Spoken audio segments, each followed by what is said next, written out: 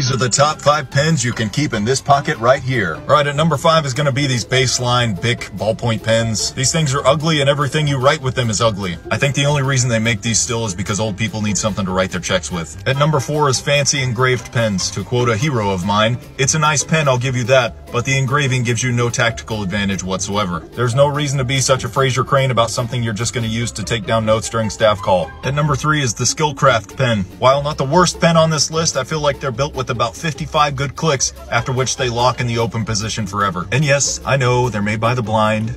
I'm sure they're doing their best. That's why I give them 3rd place. At number 2 is the Pilot G2. This pen simply cannot be touched for ergonomics. I feel like my handwriting is better with this pen. Just don't put it away in the open position or it'll ruin your uniform. Number 1 is the Pilot Precise V5. Never leave home without it. It's like writing with a quill.